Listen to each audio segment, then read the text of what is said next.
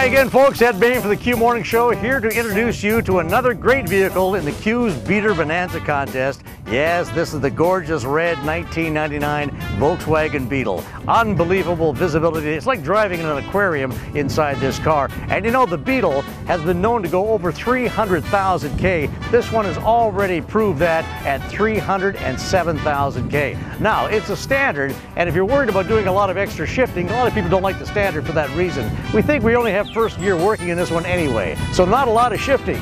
And it could be yours in the Q's Beater Bonanza contest, where one car has 5,000 bucks in the trunk. Maybe this one, right in the front.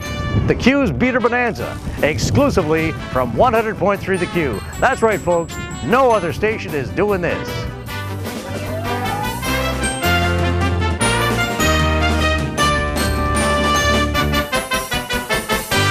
100.3 The Q.